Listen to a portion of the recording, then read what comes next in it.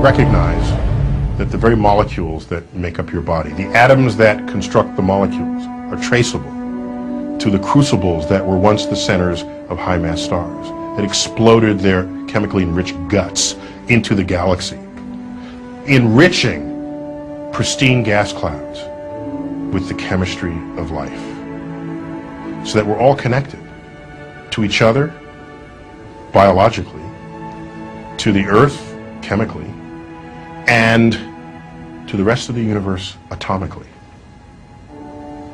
That's kind of cool. That makes me smile.